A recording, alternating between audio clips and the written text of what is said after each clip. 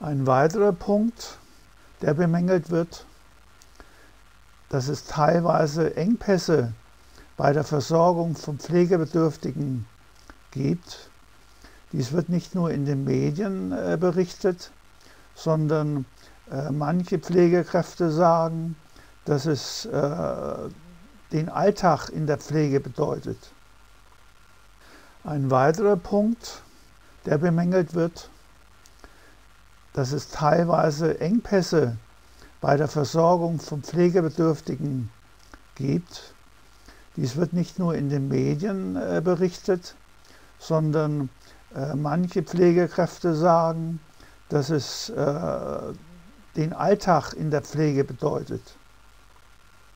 Ein weiterer Punkt, der bemängelt wird, dass es teilweise Engpässe bei der Versorgung von Pflegebedürftigen gibt. Dies wird nicht nur in den Medien berichtet, sondern manche Pflegekräfte sagen, dass es den Alltag in der Pflege bedeutet.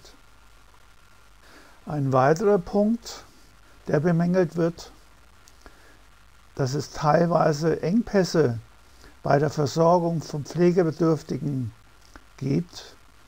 Dies wird nicht nur in den Medien berichtet, sondern manche Pflegekräfte sagen, dass es den Alltag in der Pflege bedeutet. Ein weiterer Punkt, der bemängelt wird, dass es teilweise Engpässe bei der Versorgung von Pflegebedürftigen gibt. Dies wird nicht nur in den Medien berichtet, sondern manche Pflegekräfte sagen, dass es den Alltag in der Pflege bedeutet. Ein weiterer Punkt, der bemängelt wird, dass es teilweise Engpässe bei der Versorgung von Pflegebedürftigen gibt.